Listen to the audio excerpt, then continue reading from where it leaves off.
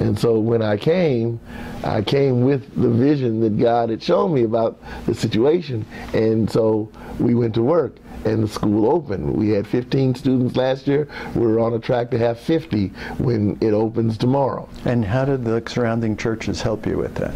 Oh my goodness.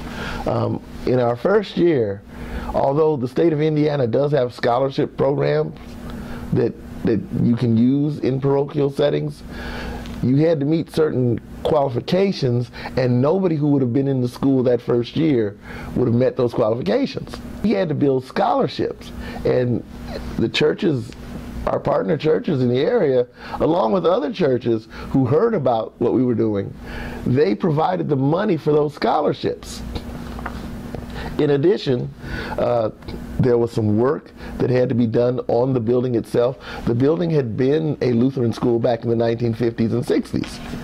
Well, of course, that's a long time ago.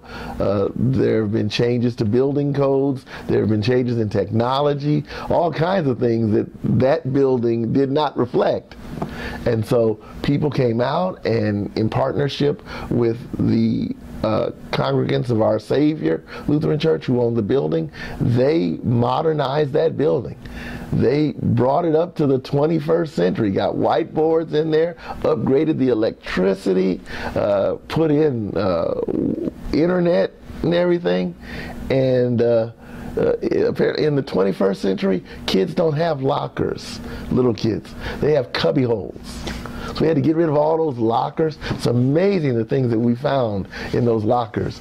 I don't know if you remember the cartoon Hong Kong Phooey, but somebody had a Hong Kong Phooey lunchbox, and they forgot to take it home 40-odd years ago.